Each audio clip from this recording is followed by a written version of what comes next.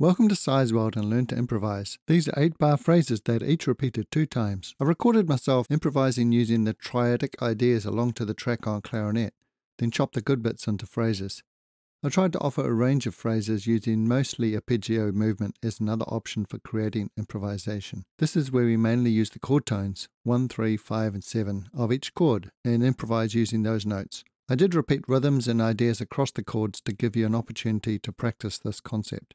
So then, especially on piano or guitar, you get to see and play with a clarinet perspective involving breath, tongue and different specific fingerings. I created the video Feel the Vibe 3.1 using the alto saxophone with the same backing track, and Feel the Vibe 3.2, 3.3 and 3.4 with the clarinet.